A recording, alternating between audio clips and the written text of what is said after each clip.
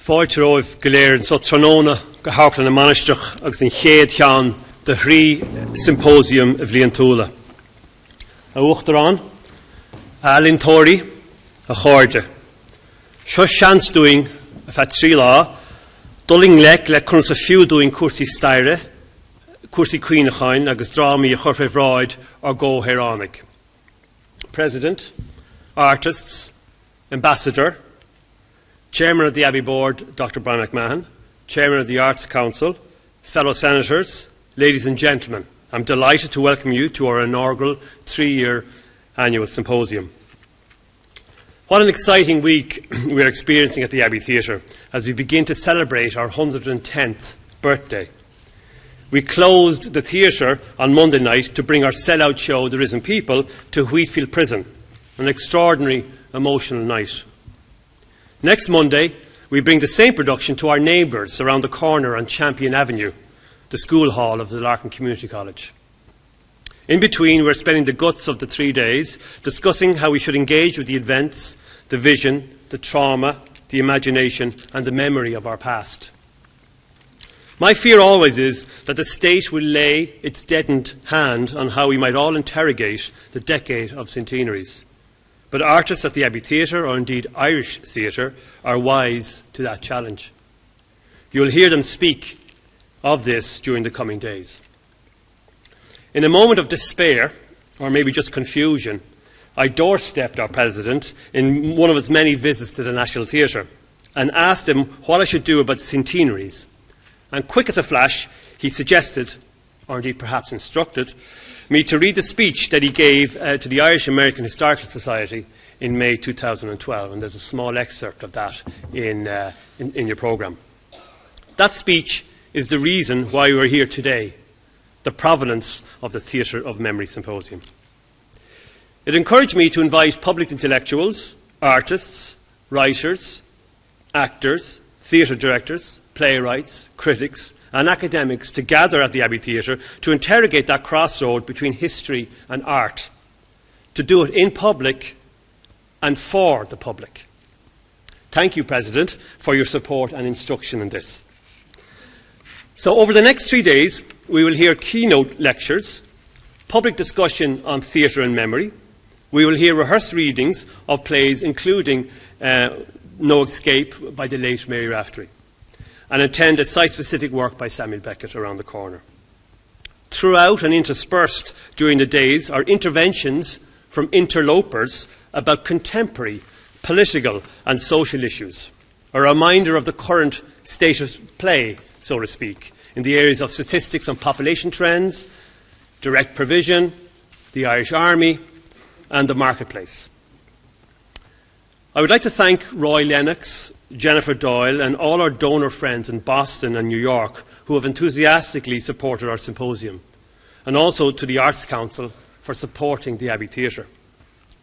I want to acknowledge too the blessings of our patron, Professor Declan Kyberd, and all my brilliant staff here at the Abbey Theatre. So, our first public intellectual to speak at this year's symposium on the Theatre of Memory is our President, Michael D. Higgins. Please welcome him.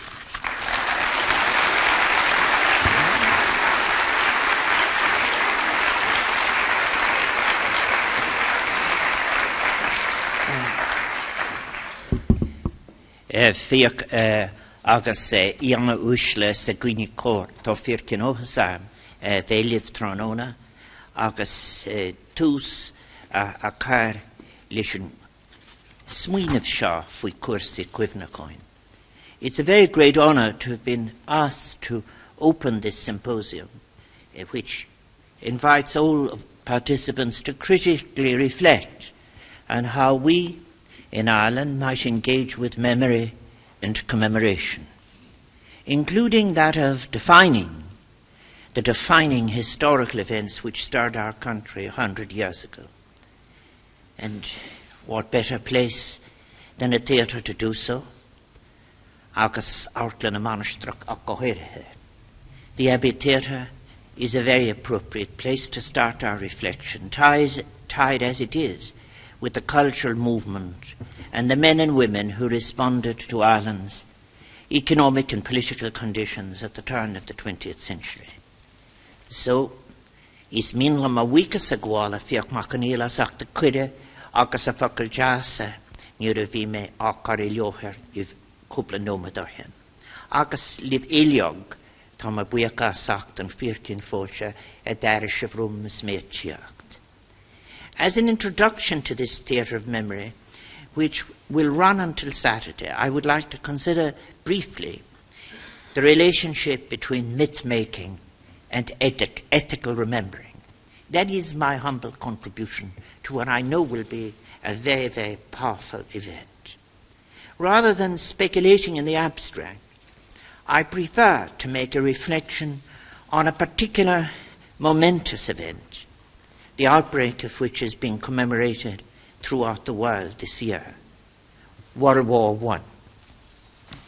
I also want to add my cautious voice as well to those who suggest that the act of commemoration can never be reduced to an event.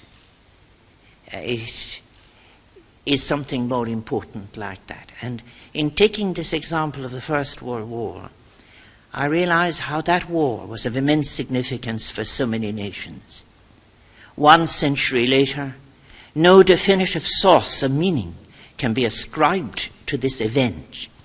The causes of the so-called Great War, its political, economic, social and cultural legacy as well, present an inextinguishable source of interrogation and investigation not only for historians and social scientists worldwide, but also for theologians, writers, poets, and for so many individuals who are simply concerned with the history of their family. How is it appropriately, ethically reconstructed, recalled, referred to? In the Irish context, World War I as a subject for commemoration poses the difficult issue of Ireland's divided and even divisive memories. It casts the battle of the Somme, so central to Irish Unionist identity, versus the 1916 Rising as our republic's founding myth. And for many years, the First World War has stood as a blank space in memory for many Irish people, an unspoken gap in the official narratives of this state. Thousands of Irish war dead were erased from official history, denied recognition because they did not fit into the nationalist myth and its canonical lines of memory. And as I read these lines in my speech, I think as well of those women removed from both mythic constructs. I think, for example, of the importance and significance of the omission of Eva Go-Booth, for example. And I pay tribute to the wonderful work of Sonia Tiernan in her work on Eva Go-Booth. And it is a good question for you to have in the footnotes as you go through the 3 days, to ask what is the reason for the general exclusion of women and the particular exclusion of some, and had it anything to do with the work she did together with Esther Roper. I think as well, contemporary Irish historiography has, of course, in a welcome sense, largely departed from any narrow nationalist historical tradition. Recent years have witnessed a critical reassessment by historians of the complexity of Irish engagement with World War I.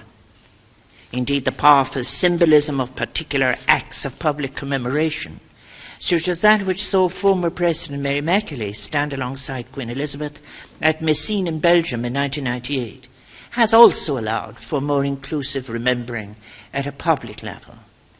Yet so many questions remain, the exploration of which can feed our reflections during this decade of centenaries, commemoration that will run on until 2022. How might we in Ireland remember the First World War in a way that is ethical? And the writing of Michael Longley rings in my head as I say this. What was great about it? He refers to it as the great mistake. What ought we to remember? What is it suggested that we forget? What is open to revision? What method should we follow in all of this? What sources should we draw on? And what might all this mean for our shared Irishness in the present and future? And again, recalling that I am in a theatre and thinking and respecting as I do the independence of theatre and its purpose. As you see, I've often referred to it in previous speeches. I have a remarkable quotation of Patrick Mason's in this regard. I see theatre as very important in its own right, making the same distillation out of the past that always accepts and respects the sovereignty of the what-if of life, whether it is reaching past or reaching into the future. And as to the act of remembering, the use of the term itself, I would like to draw on the distinction established by the Israeli philosopher Avishai Margilit in his recent book, The Ethics of Memory. He makes a distinction between common memory and shared memory. In Margilit's definition, common memory is an aggregated notion that combines the memories of all those people who remember a certain episode, which each of them experienced individually, a point to which I will return. Shared memory, on the other hand, is not simply an aggregate of those individual memories. It is an indirect memory, a memory of memory, which requires communication and seeks to integrate into one version, even a single hegemonic version, the different perspectives of those who might have directly remembered a given episode.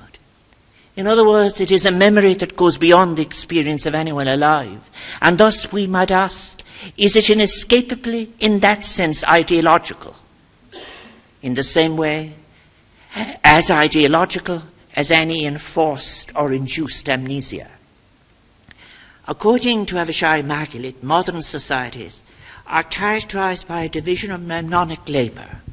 Shared memory in a modern society travels from person to person through institutions such as archives, through historiographic texts, and through communal devices such as speeches enunciated by public representatives, monuments, and the names of streets. All of these, of course, reflect a distribution of power. We do have monuments to the unknown soldier, but we don't have that many to the unknown social democrat, or the unknown liberal, or the unknown pacifist. Shared memory, then, commemoration, the uses and absences of recollection, is what I believe we are concerned with in this symposium. The choice of what is to be remembered and how are unavoidable issues in the passage from the simple urge to recall to what becomes designated, what become, in our name, designated acts of commemoration. Commemoration involves the choice, indeed, between events and historical actors, suggested motivations, anticipated consequences, and its purposes may be as elusive and complex as the various original impulses to remember. In other words, only interpretations of memory are collectively remembered and commemorated. Among the competing well sources for commemoration are myths and historiographical discussion. As Avishai Margilit puts it, modern shared memory is located between the push and pull of two poles, history and myth. This notion of shared memory as material torn between two worldviews can be likened to the contrast established by Max Weber between, on the one hand, viewing the world as an enchanted place, as the locus of myth, or on the other, viewing the world as a disenchanting place, subject to the work of critical history. To say that shared memory is torn, then, between history and myth does not amount to stating that memory is torn between seeking truth and noble lies. When I speak of myth, I am not just speaking of false beliefs about the past, which may be invested at times with symbolic meaning and charged with powerful emotions. I speak of myth as a founding, integrated source to interpret the past, or as well, and as importantly, to anticipate the future. Fiach's kind acknowledgement that the lecture I gave to the Irish American Society in New York in May of last year inspired him, he tells me, to design today's symposium. And it is an invitation to me somewhat to take up the argument where I left it at that Thomas Flanagan lecture in New York. I argued on that occasion what remembering and imagining have in common is myth-making. The one, remembering, is often initiated so as to achieve a healing, find a rationalization, construe an event in such a way as to be both a warm cloak for the self and a dagger for the threatening other. The other, imagining, needs myth to retain belief, not merely as assurance or reassurance, important as they are, but as a mechanism for the retention of hope in the unrealized possibilities of being human, truly free, in emancipatory, celebratory, joyous coexistence with and for others. Now, time does not allow me this afternoon to deal extensively with such fundamental question as to how our present and recent period of experience will be remembered, constituted and contested as the memory of the future. I said on that occasion in New York that I believe that it is in literature that we Irish have perhaps laid bare the full creative potential of myth-making in both senses of memory and imagination. And today, while it may be suggested that the spell of the enchanted world is vanishing under the combined assaults of scientific rationality and critical history, I believe that the two worldviews coexist, that they both continue to be of unrealized value in the way we remember the past, live the present critically, and imagine the future towards realizing our possibilities. The Irish culture of commemoration shares with other cultures an emphasis on living myths of the heroic dead. Reverend Johnston McMaster, who coordinates a valuable program on education for reconciliation at Trinity College, has in an interesting paper referred to the myth of redemptive violence, which infuses Ireland's main political tradition. Such a myth, I should say, which infuses Ireland's main political traditions, such a myth is central to the popular understanding of the Easter Rising, largely interpreted as a necessary sacrifice for Ireland's freedom. But it is also central to the commemorative practices that invoke the blood sacrifice of the 36th Ulster Division, slaughtered at the Somme, a sacrifice which, it is argued, morally obliges Britain towards Ulster loyalism. In nations who were party to wars, commemoration then often takes the shape of rituals intended at revivifying the war's events and its heroes. Margaret names such rituals as revivification rituals. They are rituals usually surrounding mythic heroes, those in-between creatures who belong both to the world of mortals and also to the world of immortals. Revivification can even take the form of the living being called upon to assume roles of their fallen comrades, as is captured, for example, in the final stanza of Canadian poet John McCrae's piece entitled In Flanders Field, published in 1915. Take up our quarrel with the foe. To you from failing hands we throw the torch. Be yours to hold it high. If ye break faith with us who die, we shall not sleep, though poppies grow in Flanders fields. What sense are we supposed to make of such instances of myth-making sauced in war, aimed at revivification and the experience of it? Does Irish reconciliation with the memory of World War I involve an accommodation of such myths? And what might this mean from an ethical perspective? The First World War gave rise to a brand of literature and poetry which radically undermined the link between patriotic duty and heroic death. Many war poets have related, in a direct, almost hyper-realist fashion, what life in the trenches was really like. The insipid food, the forced intimacy between soldiers, the noise, the screams, and the dazzling light of exploding shells. The war fostered the affirmation of the singularity of the poet's voice in the face of collective slaughter. It also engendered a new poetical diction based on the rejection of the orderly formalism of pre-war versification. The notion of heroic death as realized idealism was comprehensively rejected by many poets such as Robert Graves or Blaise Cendrars. For example, they have strongly refuted idealist dualism, the supposed ability of the human spirit to overlook everyday reality and bodily suffering. In The White Goddess, Robert Graves tellingly abandoned the radiant figure of Apollo for that of Dionysius, the suffering god. And as for the French novelist and poet Blaise Cendrars, who lost his writing hand in the war, he explicitly refused to be a penholder for heroic death.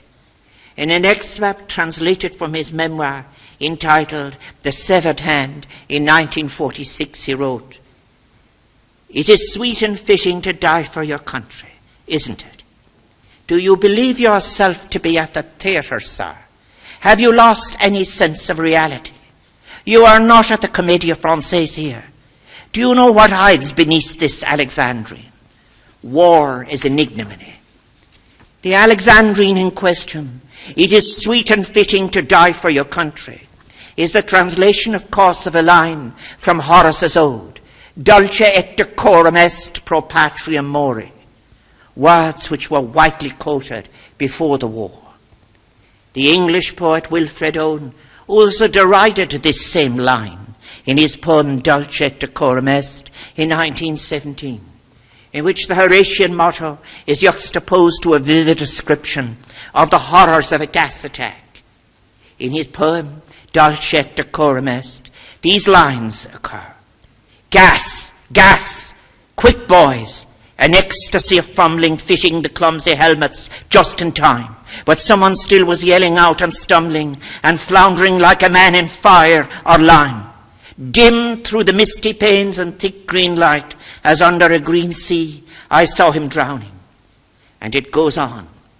"If in some smothering dreams you too could pace behind the wagon that we flung him in and watched the white eyes writhing in his face, his hanging face like a devil sick of sin, if you could hear at every jolt the blood come gurgling from the froth-corrupted lungs, obscene as cancer, bitter as the cud of vile, incurable sores on innocent tongues, my friend, you would not tell with such high zest to children ardent for some desperate glory the old lie, dulce et decorum est pro patria more." Such depictions of the personal experience of tremendous human suffering generated by war is not, of course, to everybody's taste. And in his 1936 Oxford Anthology of Modern English Verse, William Butler Yeats famously made the controversial choice of excluding all of the World War I combatant poets, stating that passive suffering is not material for good literature. Yeats, in his preface to the Oxford Book of Modern Verse in that year of 36, wrote, "I have a distaste for certain poems written in the midst of the Great War." He uses the word great. "The writers of these poems were invariably officers of exceptional courage and capacity, one a man constantly selected for dangerous work. All, I think, had the military cross. Their letters are vivid and humorous. They were not without joy. For all skill is joyful, but felt bound in the words of the best known to plead the suffering of their men.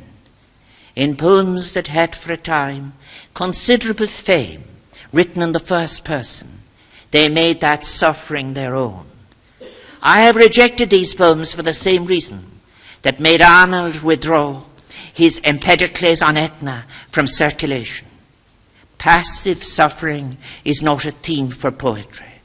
In all the great tragedies, tragedy is a joy to the man who dies. In Greece, the tragic chorus danced. If the war is necessary or necessary in our time and place, it is best to forget its suffering as we do the discomfort of fever, remembering our comfort at midnight when our temperature fell, or as we forgot the worst moments of the more painful disease. Florence Farr, returning third class from Ireland, found herself among Connaught Rangers just returned from the Boer War, who described an incident over and over, and always with loud laughter. An unpopular sergeant, struck by a shell, turned round and round like a dancer wound in his own entrails. That too might be a right way of seeing war, if war is necessary. The way of the Cockney slums, of Patrick Street, of the Kilmainham Minute, of Johnny I Hardly Knew Ye, of the medieval dance of death. In Yeats's view, then, the crude reality of human suffering was not to be remembered by posterity. I suggest otherwise, that these poems, novels, and literary memoirs written during or after the war can take their place as enabling sources for ethical remembering. I don't want to be too tough on Yeats, but as I was writing this, I recalled also what he had written in his poem, in in memory of Eva Go Booth and Con Markovic, when he wrote, "I know not what the young," speaking of Eva, "I know not what the younger dreams, some vague utopia, and she seems, when withered old and skeleton gaunt, an image of such politics." In fairness, it should be said that he was not aware of the cancer which would take Eva's life at the age of 56. In Yeats's view, as I've said, the crude reality of human suffering wasn't stuff for posterity. I think the mundane myths, however, these minor stories, as Yeats would have it, of human suffering, of resilience, and friendship too, can, I contend, nurture groundbreaking historiography, as well as prompting new forms of myth-making. Forms that are not simply underpinned by glorious idealism or grand narratives, but that face into what it means to experience violence, to lose mental and bodily integrity, to have multiple loyalties forced on you, to be forced to choose one side or the other, or to make adjustments that bring contradictions between inherited beliefs and thoughts and present or personal circumstances that force a response. These stories can be an inspiring source for present-day myth-makers, memory tellers, and contemporary historians alike. And one of the fields in which the new Irish historiography has recently made much progress is in the study of violence, its sources, and of how the first decade of the 20th century brought about a militarisation of Irish politics, a militarisation that sprung from different groups of memory who projected different futures. I think, for example, as well, of the neglected history of the citizen army by Pádraig Ó Cathasaigh, Seán Casey, of course. I think as well, even with the years of distancing, we have not fully examined the consequences of the example I have chosen, World War I, here in Ireland. And such difficulties we have had in facing into our own culture of violence probably has to do with the long shadow cast by the conflict in Northern Ireland and the reluctance to draw conclusions which might prove disturbing for contemporary actors.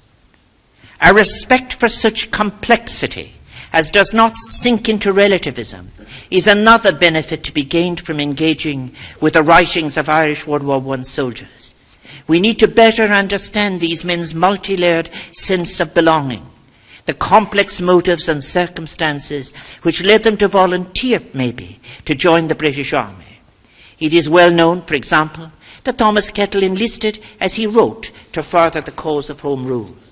But another example is Francis Ledwidge, an Irish nationalist and poet born and slain in 1887, the son of a poor labourer.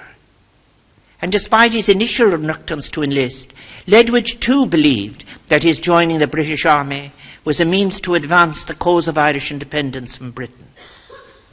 Yet Francis Ledwidge learned of the Easter Rising and the executions of its nationalist leaders while he was recovering from his wounds in Manchester in 1916.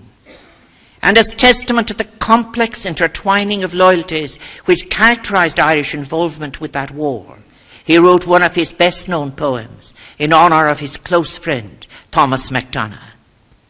Ledwidge was killed in Flanders on the 31st of July 1917 as he was drinking tea in a shell hole with 5 comrades.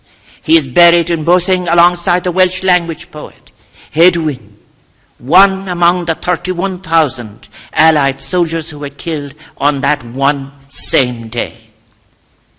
So contemporary work too, such as Sebastian Barry's novel A Long, Long Way, can inspire us to respect complexity, allow for contingency, as we move to examine more closely the entanglements between the Easter Rising and the Somme, and the great dilemmas of those who were involved in these respective events. And while it is essential to recognise the complexities of Irish identity at the turn of the 20th century, indeed as today, there are also dangers in an ideology of inclusiveness at any price. Such an ideology of inclusiveness is at any price is in fact distracting from our purposes. It is crucial not to gloss over differences, to acknowledge what separated people in the various ideological groups in Irish society felt and wrote, but what we are seeking is a tapestry with different colours and threads, some of which were frail as well as those which are strong. For example, I have already mentioned it, the citizen army as described by Pio Kohasek and its relationship to the Irish volunteers, and the relationship, both of them in turn, to the national volunteers is an example of such complexity. But the language too is important, the language that is in that pamphlet of Pio Kohasek, and the use, for example, redly sunk the sun, and the imputation onto the sadness of the lithy, of the experience of people and the power of the collective. We must be aware of the potential pitfalls contained in the injunction to accept the Somme as the memory of the other in the name of reconciliation. The Somme is equally the battle of those Irish nationalists who fought alongside Ulster loyalists. And it is important too not to deny or to take from them agency of the men and women of the past. Those who voluntarily engaged in an armed conflict were not just passive victims, as a currently widespread trend in European commemorative language suggests. And finally, any critique of nationalist excesses should not be equated for a second with a dismission of national pride or its place. So what conclusions might we draw then from all this that might help us to define a tentative basis for what I call an ethical culture of commemoration? The first important point, I think, is that commemoration should never jeopardize historical accuracy. Timothy Snyder, an eminent historian of the Holocaust, has warned us against a culture of commemoration which, I quote him, requires no adequate explanation of the catastrophe, only an aesthetically realizable image of its victims. As cultures of memory supplant concern for history, he wrote, the danger is that historians will find themselves drawn to explanations that are simplest to convey.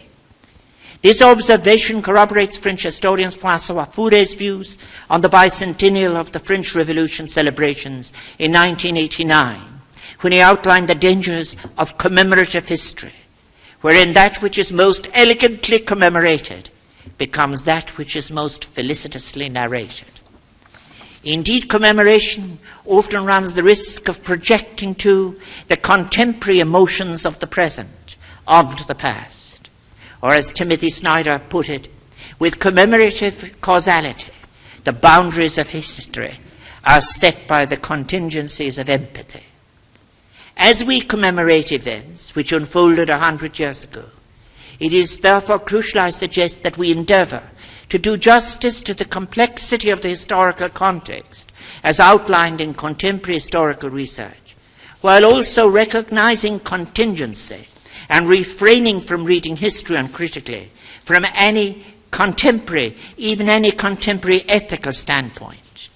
The conventional wisdom of the time of World War I, ideologies such as militarism, theories of race, the Protestant theology of empire, the Catholic mystical blood sacrifice, need to be engaged with as carefully as possible, with respect, with rigour, and also, but most important, utilising scholarly discipline. Commemorative practices might gain too from making clear the possibilities and limits of what Paul Ricoeur has called the historiographical operation, including how the tools used by historians to comprehend past events, such as archives, testimony, and so forth, are actually deployed, and within what boundaries. We need to overcome the currently widespread preference for internal, psychological, and national history over external, sociological, and transnational history. And in this regard, recontextualizing the Irish experience of World War I within a European framework is an important first step. So the unfolding decade of centenaries offers us with a wonderful occasion to reappropriate to the repressed parts of our history, to include in our narratives the forgotten voices and the lost stories of the past, those of the World War I Irish poets, but also the point of view of women. For example, that of the 1913 lockout workers who decided to join the British Army because the King's shilling was more generous than a worker's wage in the Dublin of the 1910s. And as we are in a theatre, and I'm coming to the end, I suggest we might recall Bertolt Brecht's Questions from a Worker Who Reads, with those wonderful lines. The young Alexander conquered in India. Was he alone? Caesar defeated the Gauls. Did he not even have a cook with him?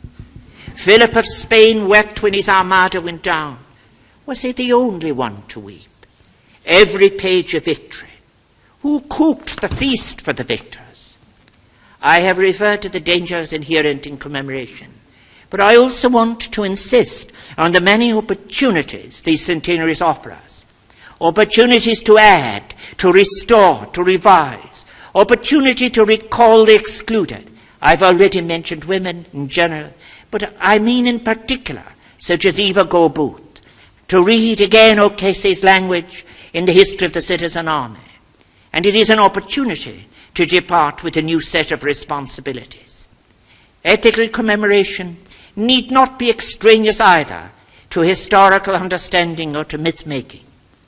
And I would like to reiterate the call I made in New York for new myth-making, a call that would be for myth-making that would be both contextualized historically, but also emancipatory, respecting the right of unrealized dreams to be remembered, as well as the facts of failure. Indeed, it is to be hoped that all our old narratives of betrayals and failures will not determine the agenda of the future. We need new myths that not only carry the burden of history, but fly from it, make something new. Old myths reworked and reworn can become a frame for something contemporary and mold-breaking as we need. They can be a vehicle for what nervous silences had sought to cover, for intimacies forbidden, racisms thinly disguised, and faiths no longer trusted, but then not easily discarded either, and never forgotten. This decade of centenaries is an opportunity to consider how Ireland has been, and must now again be, renewed through memory and imagination, and a new space filled with new ideas. And in that task we are invited to go beyond what is calculable, what is even seemingly reasonable. We are given the possibility of moving along the arc of a heroic encounter with the morality of forgiveness and love as artists in different generations have moved us. such as Michael Longley did in his beautiful Homeric poem Ceasefire, which addressed the difficulty of overcoming the past, of breaking the cycle of violence. Ceasefire. Put in mind of his own father and moved to tears, Achilles took him by the hand and pushed the old king gently away. But Priam curled up at his feet and wept with him until their sadness filled the building. Taking Hector's corpse into his own hands, Achilles made sure it was washed, and for the old king's sake laid out in uniform, ready for Priam to carry, wrapped like a present home to Troy at daybreak. When they had eaten together, it pleased them both to stare at each other's beauties as lovers might. Achilles built like a god, Priam good-looking still and full of conversation, who earlier had sighed. I get down on my knees and do what must be done and kiss Achilles' hand, the killer of my son. Go raibh míle maith.